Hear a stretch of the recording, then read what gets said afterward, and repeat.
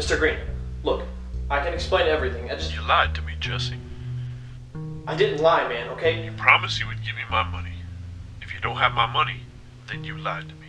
Where are you? It's not as easy as that. It never is, okay? I was at the place with Desmond. Everything was going fine. Then the cops show up. How did the fuzz know? I don't know. I think it was Desmond. He's probably some kind of informant. The cops show up. JT's guys start shooting. It's going insane. Why are you saying Desmond was the rat?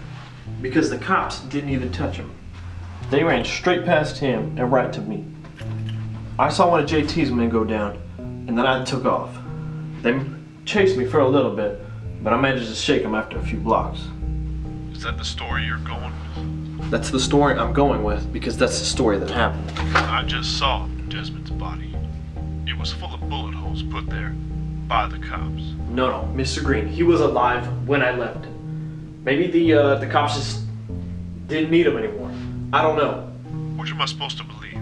The man who can't defend himself from beyond the grave, or the one who's alive and well I'm talking to on the phone with? I ain't a rat, Mr. Green. I'll tell you what, Jesse.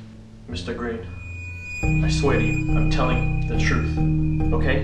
Why don't we meet and you can tell me everything that happened? Mr. Green, please, don't do this.